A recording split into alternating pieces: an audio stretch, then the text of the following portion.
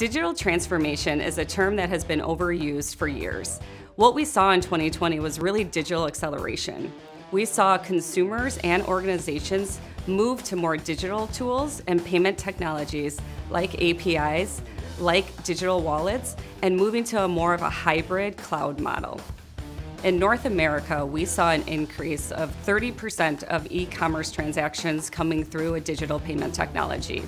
At the point of sale in North America, we saw a 60% increase year over year versus 2019. APIs create flexibility. They allow organizations to plug and play, customize their solution, and control their cost. It also allows organizations the opportunity to outsource to multiple partners, freeing them up to focus on their core competencies of driving growth in the enterprise. Organizations are always seeking to have the most secure, stable, highly available, and cost-efficient platform. Moving from a fixed infrastructure to more of a hybrid cloud model allows them to achieve this. According to IDC, 90% of global organizations will make the move to a hybrid model by the end of 2022.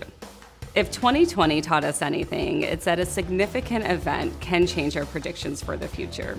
As the pandemic begins to recede, I absolutely believe the use of payment technologies and digital technologies will continue to adapt between businesses and consumers alike.